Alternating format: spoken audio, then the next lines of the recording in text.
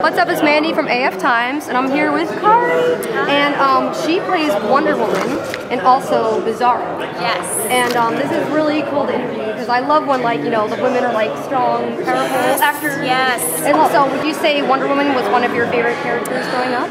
Wonder Woman was by far my favorite character growing up. I've collected comic books and artwork and figurines, and I have about 20 coffee mugs. So I'm a huge Wonder Woman fan. This was a big dream come true. Oh, that's awesome. Yeah, that's cool to see because some, like, you know, everyone always loves their roles, but some people are like more like, oh my god, like fangirling, and you know, they're so excited. I definitely fangirl. Yeah. And you know what? It's fun that you can work for a long time and still get excited about certain things. So this was a fun project to just get really excited and tap into the kid in myself. Right. How did you create Bizarro? Like, how did you get the influence for that? Oh, you know what? They just showed me a little picture of her, and I knew.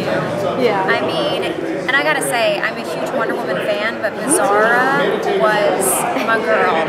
Like, I loved playing her so much, and just every time I would do a line for Bizarro, it would make me laugh. Because she is so sassy and just unapologetically loving herself. It was kind of awesome. That's awesome. So would you say that's kind of like your personality? Like yeah, a little goofier. I would say probably I have a little bit more of Bizarro than Wonder Woman in me, but I think I have little elements of both, which is nice. So, do you feel like you have more freedom not being in front of a camera, or you know, or doing voice acting versus live action? You know, they have.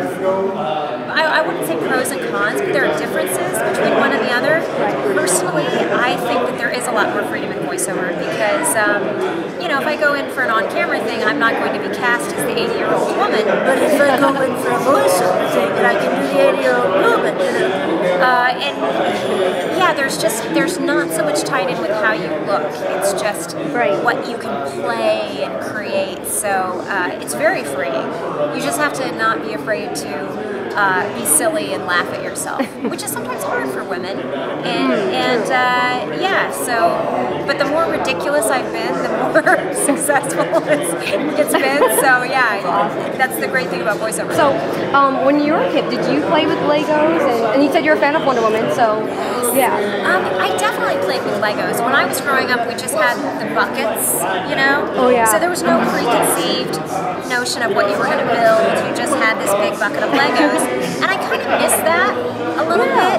I miss the purity of this is whatever you want it to be. But they've also done some really amazing things now with, you know, super flyers and intricate models of things. So yeah, they're so like intricate now. It's like, Andy, you're just looking like a superhero in the outfit. I just can't quite get over it. Okay. Thank you so much for your time. Thanks. Thank you so much.